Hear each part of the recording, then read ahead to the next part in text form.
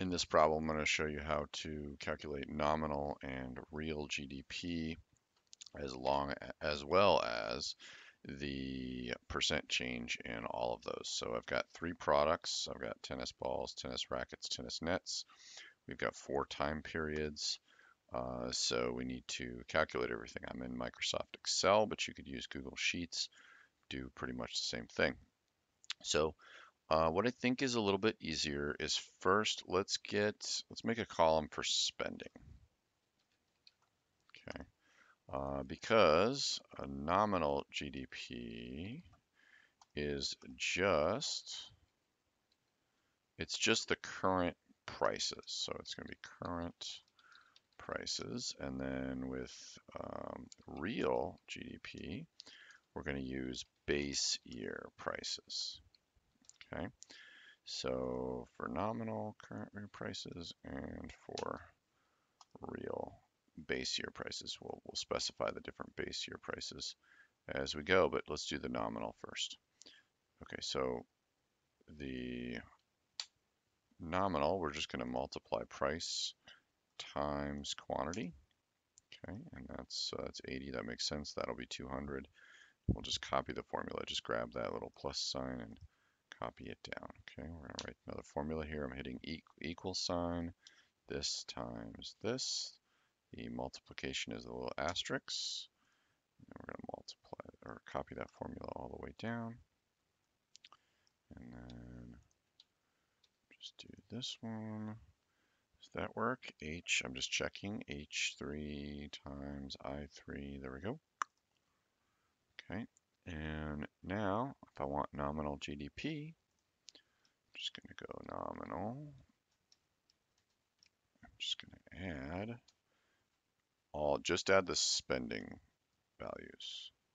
So we're going to go this plus, let me see, I clicked on the wrong one. So that spending plus that spending plus that spending. Okay.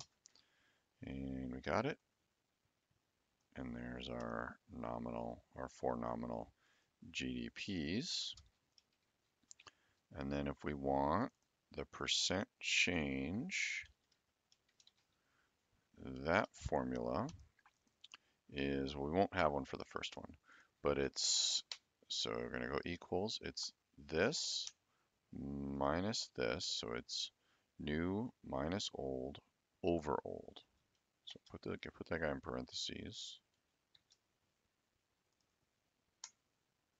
and then divided by the old. Okay, and then this is a percent, so we can actually just tell it it's a percent. If you want it to be like a fraction type thing, you can do that.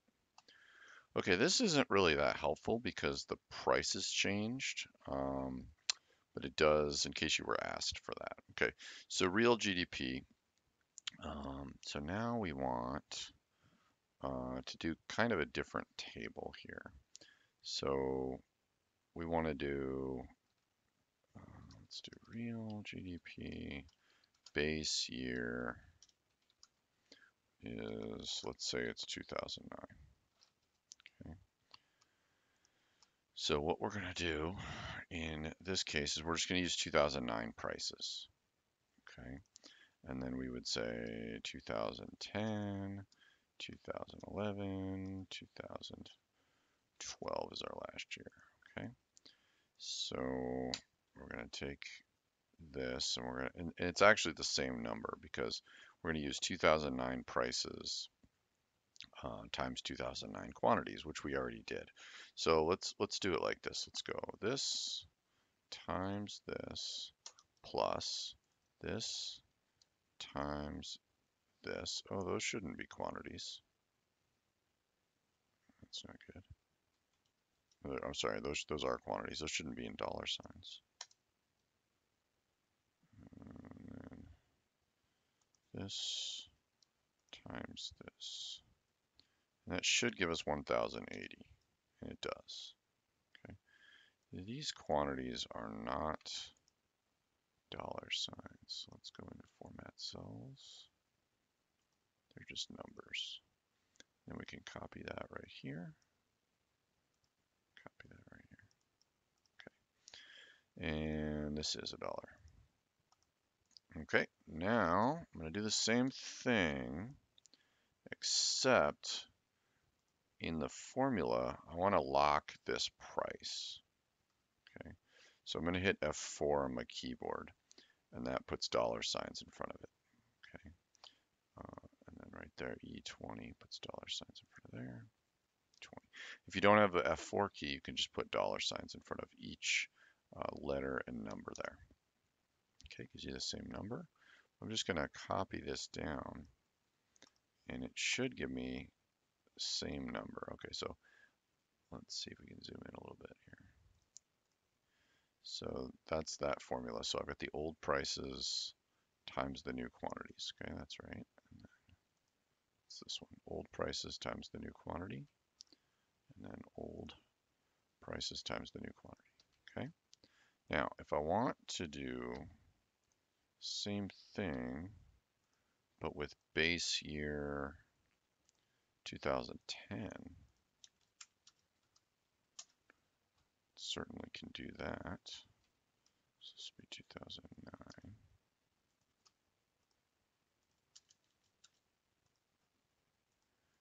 Okay, so what we're going to do is write a very similar formula.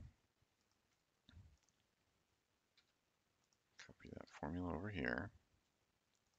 Okay, so this is all messed up, right? So now I want the formula. You can actually just drag these down. Oops.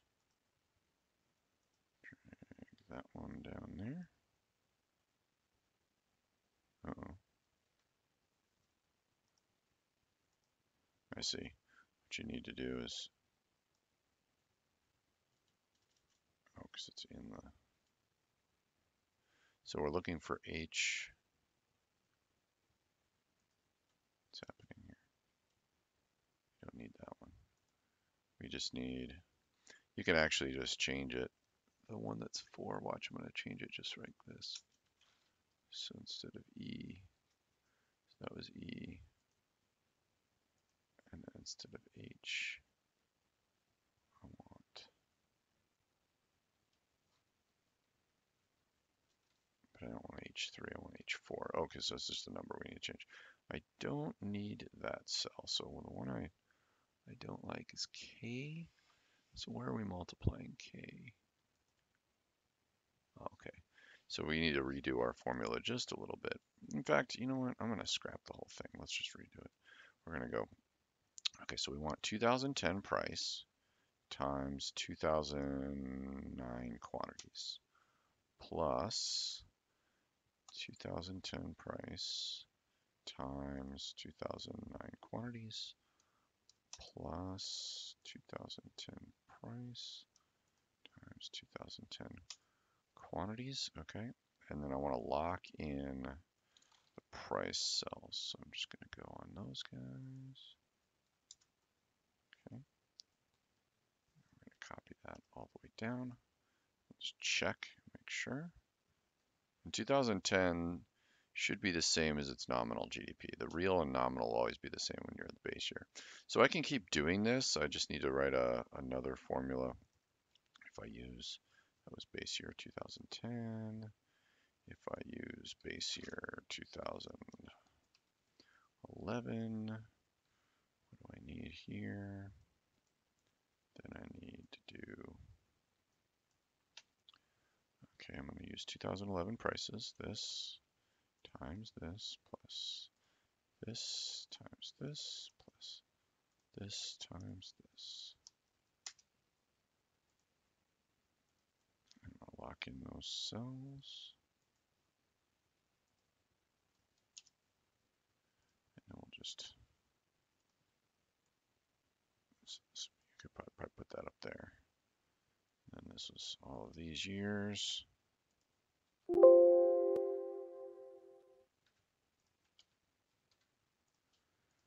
Just copy that guy down.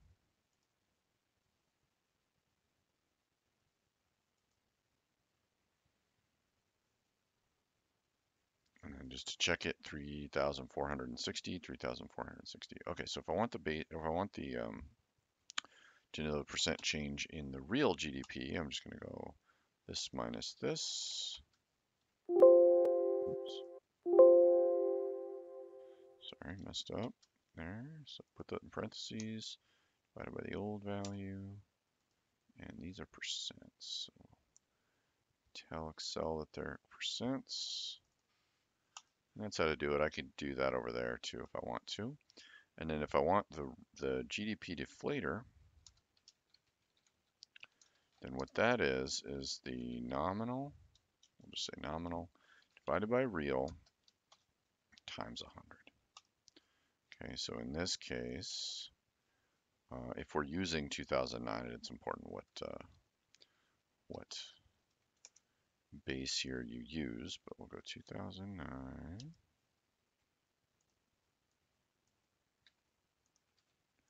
So with this one, we're just going to take 2009 nominal GDP divide by 2009 real GDP.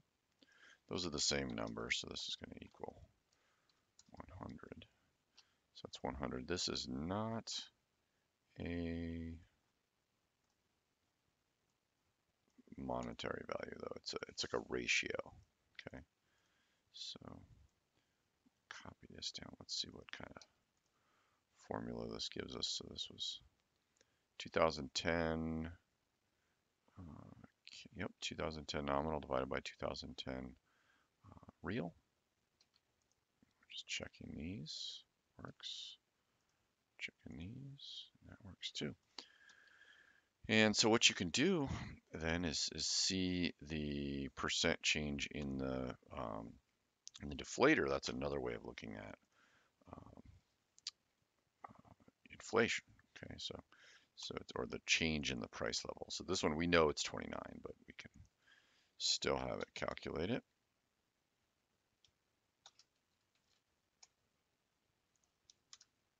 Okay, it's 29. Just copy that down right there.